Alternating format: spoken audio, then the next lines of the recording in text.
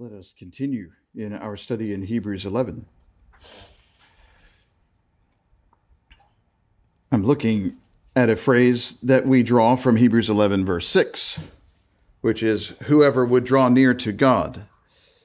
And that is a phrase that provides a lot of context in Hebrews. But Hebrews 11:6 said, without faith, it's impossible to please him. For whoever would draw near to God must believe that he exists and believe that he rewards those who seek him. And we have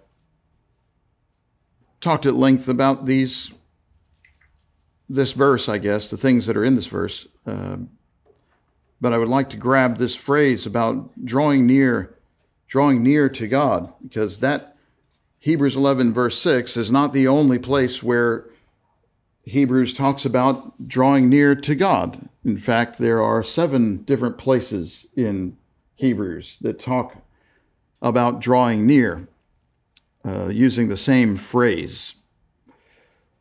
And this word, for drawing near could be rendered in different ways. Could be come toward, or come near, or approach.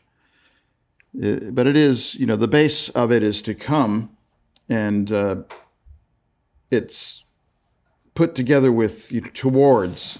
So coming towards God, or drawing near to God, approaching God is the idea. And this cannot be done in any sort of physical way at this time, because God is spirit and the kingdom is spiritual.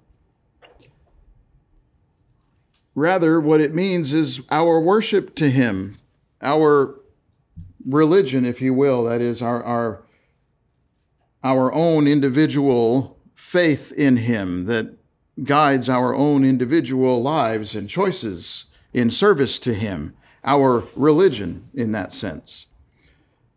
To drawing near God is maybe another way of saying worshiping God, but, approaching him, coming near to him somehow. It's about a general idea of how we live and how we serve him. We live with him in mind by faith. And that distinction should be drawn because in the law of Moses, of course, they had a priesthood, they had offerings, they had altar and a tent of meeting, and later they even had a temple. So there was a place that you could come to or approach on earth. But that's not the case today in Christ Jesus. We're drawing near to God in a spiritual way, if we're doing so at all. So we get started looking at the places in Hebrews where this occurs, and it begins to draw a picture for us. So we start in Hebrews 4. The first place where drawing near to God is mentioned.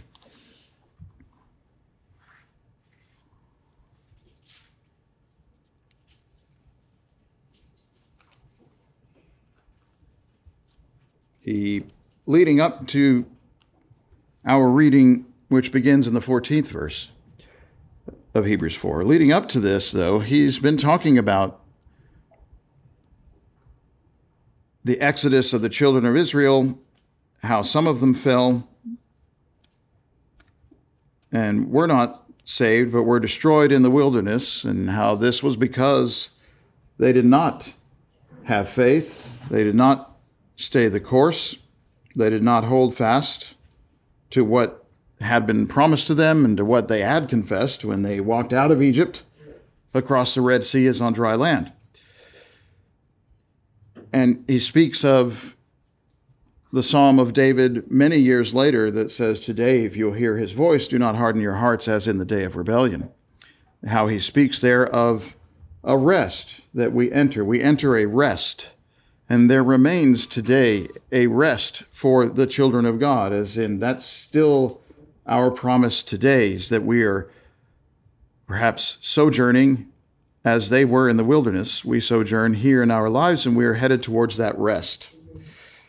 That's what leads up to the 14th verse of Hebrews 4. Down through the 16th, where we introduce a major theme in the book of Hebrews, which is endurance. In fact, it is the major theme of Hebrews. This is the number one point of the entire book, is endurance. But he said there in Hebrews 4, 14 to 16, since we have a great high priest who has passed through the heavens, Jesus, the Son of God, let us hold fast our confession.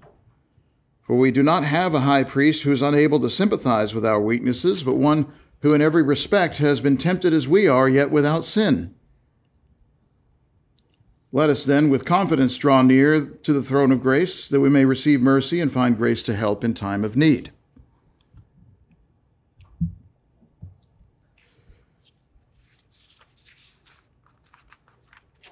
Well, the 14th verse made a point of saying we must hold fast our confession.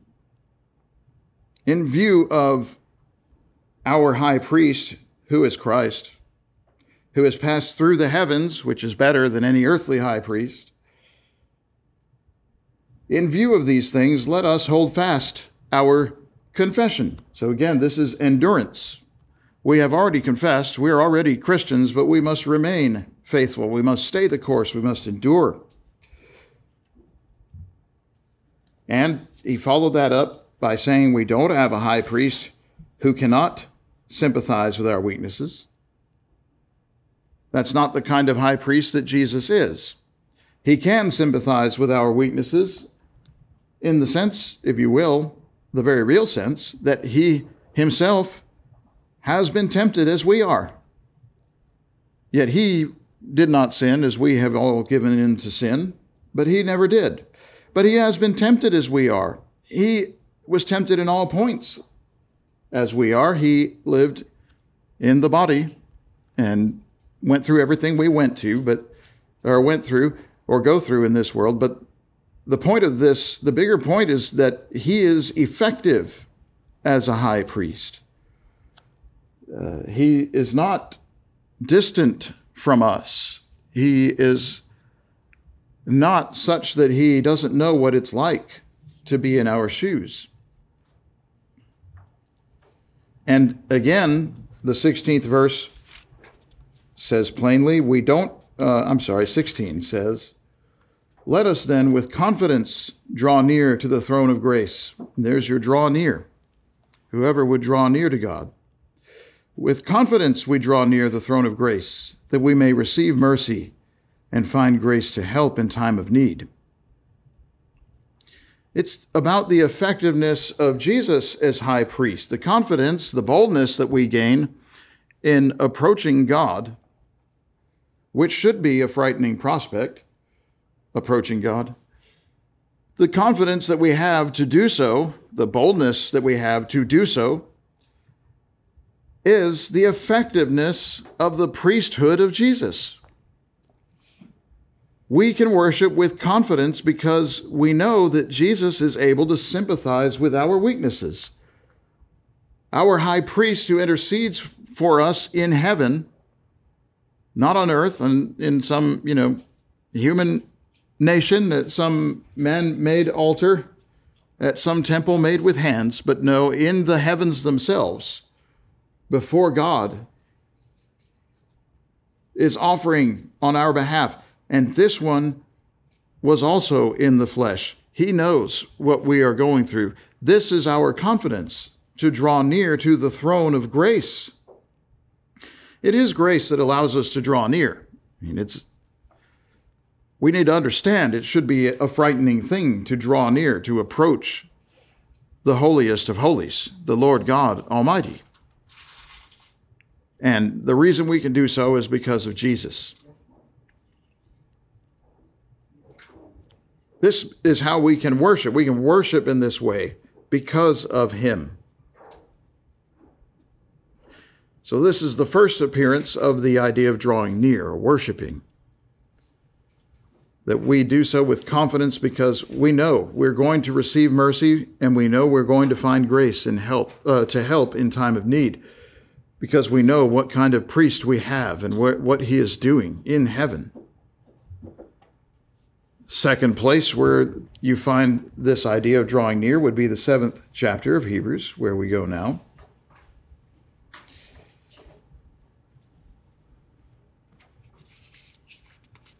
And we begin to read in Hebrews 7, verse 21.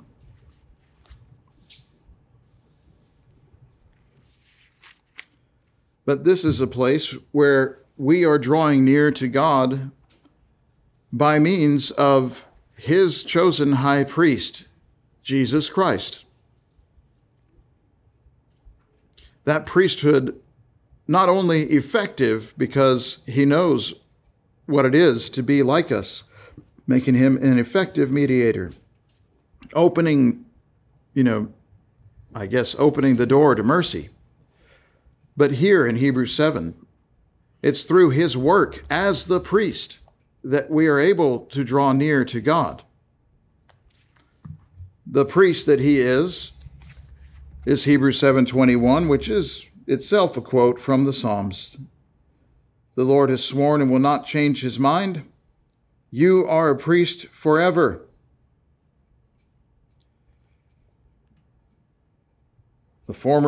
This makes Jesus guarantor of a better covenant, a better agreement, a better testament.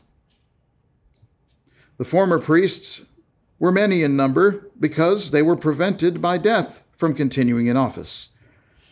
But Jesus holds his priesthood permanently because he continues forever.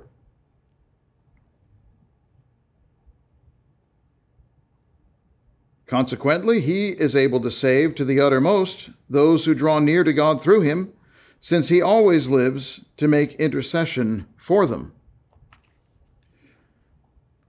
But again, the promise to him is that he is a priest forever. And this is expanded upon in Hebrews at length, talking about Melchizedek and how we interpret what Genesis recorded for us about Melchizedek, as well as what Genesis did not record for us about Melchizedek, namely, without father or mother, without beginning, and without end of days. That's how he is a priest forever. But the rest of the passage is also plain when it says, former priests were many in number because they were prevented by death from continuing in office. Yes, death is pesky that way. You can't continue to serve as a priest when you are dead. You can't do anything at that point. And all of them did die. All of the Levitical priests died. Every, so often another had to take the place of the one who passed. Aaron did not live forever. But Jesus does. He continues forever, and so he holds his priesthood permanently. There's not a need for another to come. There's not a need for a replacement. And the outcome of this is recorded at verse 25 again. Consequently, he's able to save to the uttermost those who draw near through him, since he always lives to make intercession for them. When we say to the uttermost, it means forever, in any generation. All of us can worship the entire duration of our lives. And everybody who comes after us will also worship the entire duration of their lives, as all of those who came before us worshiped the entire duration of their lives through this one and the same Jesus Christ, the high priest. He is the one who saves everybody. He is the one who gathers up all generations for all time in himself. Everybody, whoever they are, who has drawn near to God since the time of Christ, has done so through Christ himself. Those in the days of Moses who drew near to him did so through Aaron and through his sons and through their sons following and following and following. But not so in the days of Jesus. Anybody now who has ever been righteous since the first century has been so by drawing near God through his high priest Jesus, who always lives to make intercession for us. So we draw near by that high priest. He has the power to save and to keep saving, and he'll be around to save the next generation and the next after that one. And it's the same Lord, the same salvation, the same message.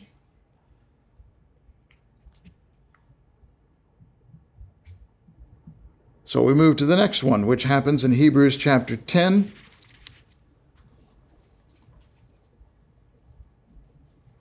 Where we draw near in full assurance of faith. But drawing near, again, is about this worship. It's about this religion, our belief in God, our attempt, to be reconciled to him, to offer thanks and praise to him, to continue in an agreement, a covenant with him. Hebrews 10 verse 1 captures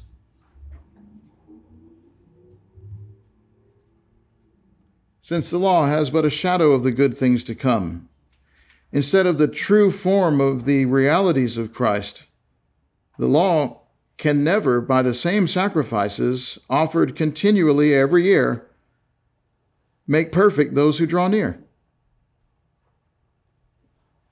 The law of Moses can never make perfect the people who draw near to God through it. Those who are worshiping according to the sacrifices under Moses and the sacrifices offered through the Levitical priesthood, sons of Aaron, can never be made perfect. Otherwise, wouldn't they have ceased to be offered? Since the worshippers, having once been cleansed, would no longer have any consciousness of sins. But in these sacrifices, there's a reminder of sins every year. No, the law cannot make perfect those who draw near. On the contrary, at the 11th verse, he said, every priest stands daily at his service, offering repeatedly the same sacrifices, which can never take away sins. But, continuing into the 12th verse, when Christ had offered for all time a single sacrifice for sins, he sat down at the right hand of God, waiting from that time on until his enemies should be made a footstool for his feet. For by a single offering, verse 14 says, by a single offering he has perfected for all time those who are being sanctified.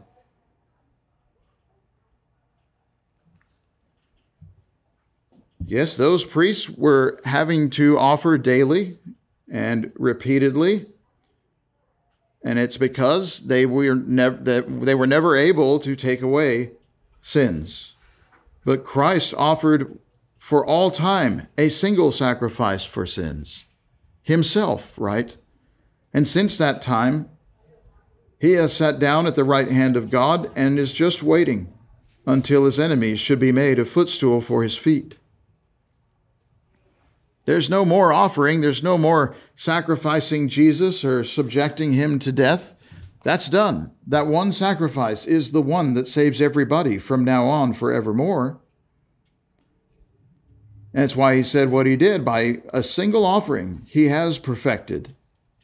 The law couldn't do it with many offerings, but Christ can do it with a single offering. And that perfection is for all time, those who are being sanctified. So anywhere in time, any generation, whoever comes to him and is sanctified is being sanctified in this way, by this one offering. Which is why the 19th through the 29th verses can conclude in this way. Therefore, brothers, Hebrews 10:19, since we have confidence to enter the holy places by the blood of Jesus, by the new and living way that he opened for us through the curtain, that is, through his flesh, and since we have a great priest over the house of God, let us draw near with a true heart and full assurance of faith, with our hearts sprinkled clean from an evil conscience, our bodies washed with pure water. Let us hold fast the confession of our hope without wavering, for he who promised is faithful. And let us consider how to stir up one another to love and to good works, not neglecting to meet together, as is the habit of some, but encouraging one another, all the more as you see the day drawing near. But again, we look at the 19th through the 25th verses. We do have a confidence, a boldness to enter the holy places by means of the blood of Jesus. That's the offering that has been laid. This Jesus is the great high priest over the house of God, and he is our priest. Not only did he shed his blood for us, but also the 20th verse, he inaugurated a new and a living way through the curtain, which is to say, in the original, in the law of Moses, in the tent, there was a curtain in front of the holiest of holies, the space where the name of the Lord was said to dwell. It protected worshipers from direct access to the Lord, from his wrath. And only the high priest could enter it, and only once a year, and only with the blood of an offering on the Day of Atonement. But we ourselves enter these holy places by the blood of Jesus. We ourselves have a great high priest in Christ who makes this possible for us to enter by means of his flesh, which is telling us something. You can begin to see here. Up to this point, we've been talking about how good Jesus is at being a priest, how much better his priesthood is, and his offering is, and his longevity, how good God is to be gracious to us and forgive us. Here we first begin to intimate this idea. Because of his flesh, that we also draw near in the flesh. That's the beginnings of a lesson on obedience. You see, that's what's happening. Which is why he goes on to say, with this confidence, with this great priest, let us draw near with a true heart, in full assurance of faith, with hearts sprinkled clean from an evil conscience and bodies washed with pure water. There's a full assurance that we have that comes through our faith in him. Not in ourselves, but in him. But we are able to do this once our hearts are sprinkled clean from an evil conscience and our bodies are washed with pure water. We can talk about this at a little bit more length here in just a moment. But I hope that these things are clear to those who are mature in the faith, that you know how the heart is sprinkled clean from an evil conscience. You know what we mean by pure water that washes the body.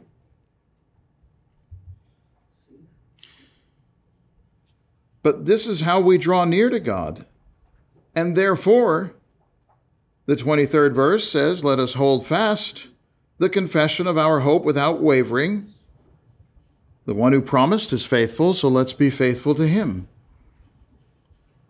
Let's hold fast the confession of our hope without wavering, which is still that theme that we talked about of endurance. And 24, let us consider how to stir up one another to love and to good works. These things we are doing in sight or in view of the confidence we have through Jesus, both his blood and his flesh. the priesthood we have in Jesus, the sprinkling clean of our conscience, the washing of our body.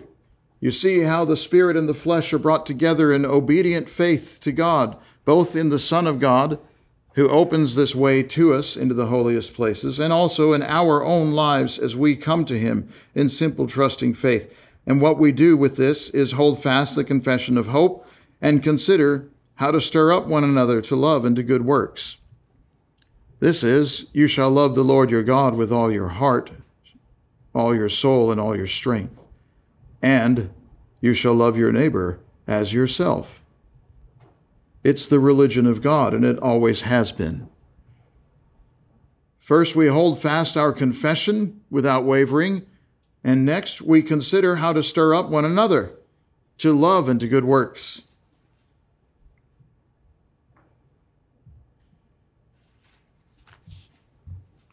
Well, finally, we'll go to Hebrews 11. There are, if you've been keeping count, there are other references, but that's for the next lesson, which we'll do.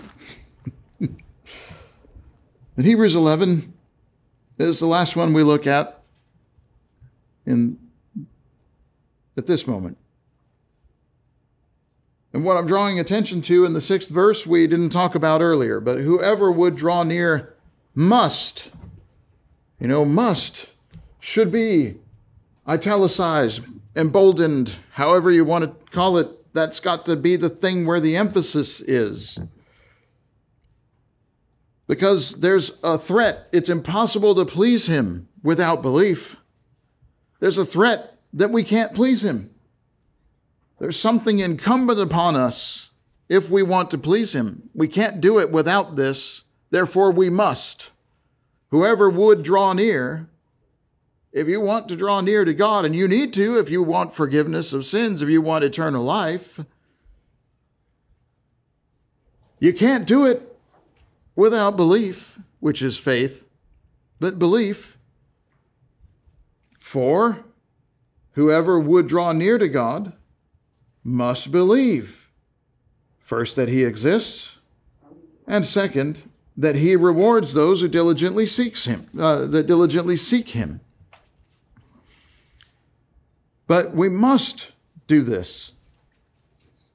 You could see in the earliest references to drawing near that the focus was on what God has done and how good God is and how effective Christ is, what has been accomplished, what came before in Moses and how it foreshadowed what the reality is in Christ today in the Spirit.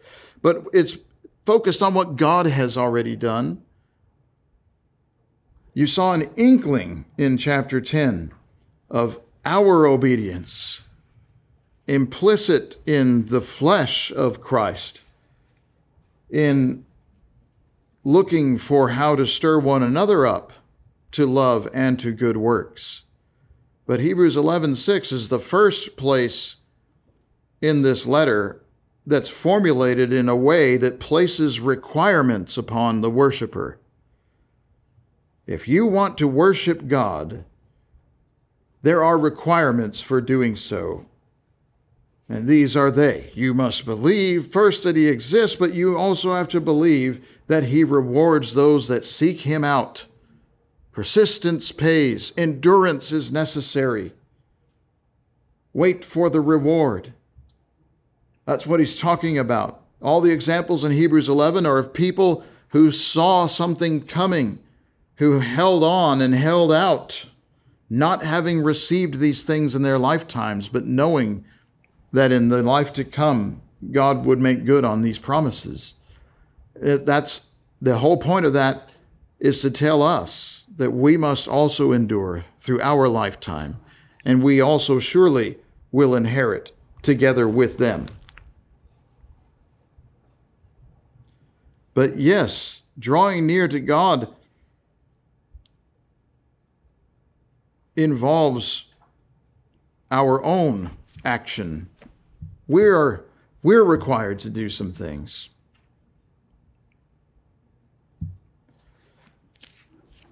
Well, we mentioned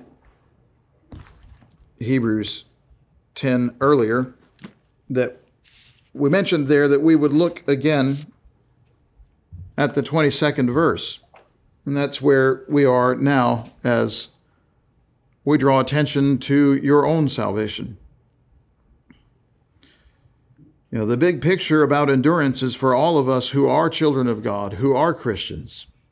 And certainly, as we draw to the invitation, if you are a Christian and have not endured, repent. Go back to the first love. And let us pray for you, because we all need help. But Hebrews 10:22 has something in between the lines that is clear to a Christian, may not be clear to those of you who have not obeyed the gospel of Jesus, to those of you who have not been baptized in water in the name of Christ for forgiveness of sins. Hebrews 10:22 said, we draw near to God with a true heart in the full assurance of faith, that is belief, with our hearts sprinkled clean from an evil conscience, and our bodies washed with pure water. The true heart that has a full assurance of faith draws near to God in this way. What way? The heart is sprinkled clean from an evil conscience. The body is washed with pure water. What is it? Well, it's baptism in the name of Christ for forgiveness of sins. If you refer out to 1 Peter 3:20 and 21, it tells you that water now saves you, which is not the removal of filth from the flesh, but rather an appeal to God for a good conscience.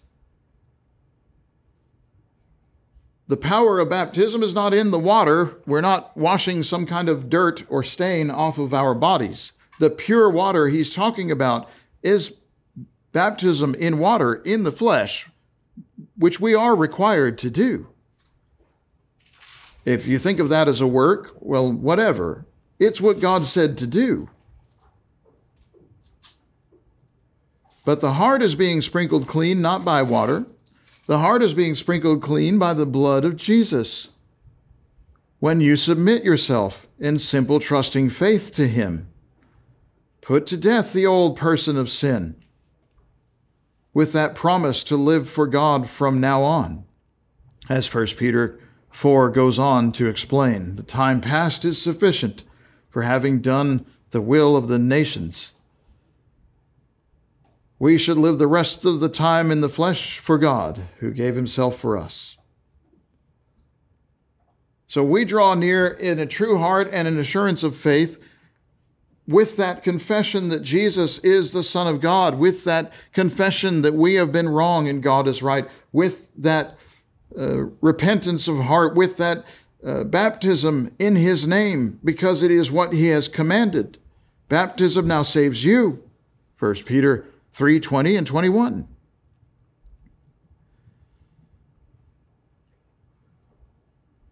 And that's how you draw near. You're not near until you've done that. So again, are we speaking today and you are not a Christian? It's time to obey him. Put him on in baptism. We're glad to help you. We have water prepared. If you're a Christian and haven't lived right and need our prayers, we're glad to pray with you. Nobody's above temptation. Nobody's better than another. We're all co-equal in the kingdom of God. If we can help you and encourage you in the service of God to obey him for the first time or to come back to him, please let your need be known by coming to the front while we stand and sing.